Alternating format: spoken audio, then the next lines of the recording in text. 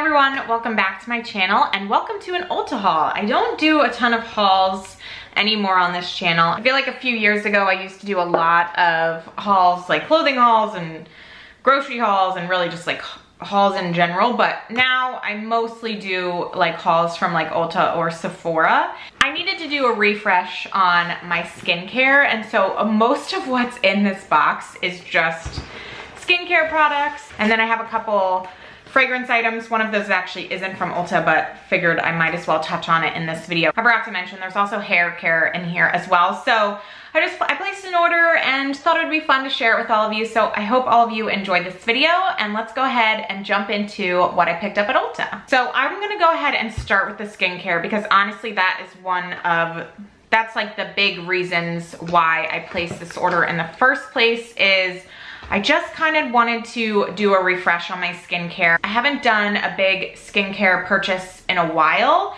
just because I've had a lot of skincare I need to work through, and I still have more skincare that I need to work through, but I don't have a ton of like serums or anything like that. And so I got a couple serums, and then, you know, then I was like just shopping around and ended up getting more things. So it's a little bit more than just a couple serums. Speaking of serums, I picked up the Estee Lauder Advanced Night Repair Synchronized Multi-Recovery Complex Serum. I just wanted a serum to really like work at night. I'm obviously getting older, I'm not getting any younger. The wrinkles are either here or they're coming. And so just wanted something a little bit heavier duty to use at night. And so this one had fantastic reviews.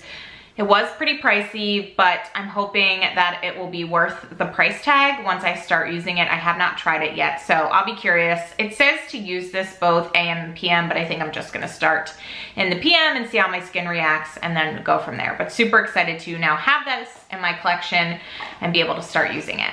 And then I also needed a new serum to be using in the morning. Right now I'm using a serum from Truly. It's like a vegan collagen serum that I've been liking, but I am like over halfway through it, so I wanted to try something different. And right now I'm using a face wash from the brand Beekman 1802. And so I saw this Milk Drops Probiotic Ceramide Serum and thought it could be interesting to try this one out. And then I was looking for some sort of like gel or gel cream for my AM moisturizer. I've just finished up a moisturizing like gel that I was using in the morning and just really liked how that sat on my skin. I used something heavier in the evening times, but was looking for something along those lines. And so I found this Bioma moisturizing gel cream. So thought it could be interesting to try this out in the morning. I'm not sure how I'm gonna like it or not, but figured I'd give it a shot before maybe going back to the gel that I was using earlier. And then last skincare product is this Peach and Lily Wild Dew Treatment Essence. So I'm imagining this is kind of like not a toner, but basically in replace of a toner, that step. And so I thought this could be interesting to use. My skin usually does well with things like this, and so decided to roll this in. I'm not sure if I'll use this in the morning or at night. I've been using my Kylie Skin toner for a while now, and I really do enjoy that one. I feel like it does really well for my skin, and I use that in the morning. So I'm not sure where I'm gonna put this into my routine, but I'm excited to try it out. And I also love the packaging on this. This is a glass bottle, so it just feels really luxe and nice, but like super simple. So really excited to experiment with that one a little bit. And then I also picked up one of these NYX Fat Oil lip drips. So I do really like lip oils. I've been using my Kylie Skin lip oil and I really enjoy that one. So I wanted to try out a different brand, and these NYX ones have been getting a lot of hype. So I picked up the shade Supermodel, which is this pink, but obviously these are like really, they're not pigmented or not super pigmented. So I tried it on once and it's just a really nice like light pink shade. So I think this will be really good to use and has a delicious smell as well. So excited to use this a little bit more and see how I like it. And then I picked up a couple hair care items. I feel like my hair since going back brown has been like really frizzy. And I think part of that is because I have probably had a lot of breakage when it was blonde, because it had been a long time. I think it had been like 6 months since I got it like redone and retoned. So I was trying to like manage the toning of it with purple shampoo, which is obviously super drying for your hair. And so I think I just did a little bit of a damage to my hair doing that. So unfortunately, I'm just trying to like figure out ways to kind of let it like solve itself. I think going back brown is definitely gonna help, but then also maybe like figure out some ways to manage it. And so for the managing, I got a couple of products. This is the Eva NYC Main Magic 10-in-1 Primer. Just thought I'd try this out. I do use the It's a 10 Miracle Leave-In Conditioner every time I wash my hair. So I don't know if this would like replace that, or I'd use this a little differently, but excited to try that one out. And then I also had seen a bunch of things about this Color Wow Dream Coat Supernatural Spray.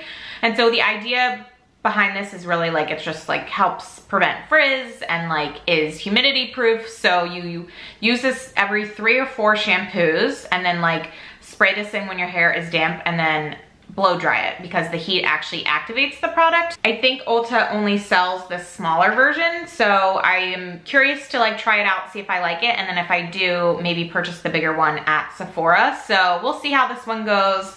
Well, we'll see how these both go and kind of see how my hair ends up looking as we continue to let it heal itself a little bit.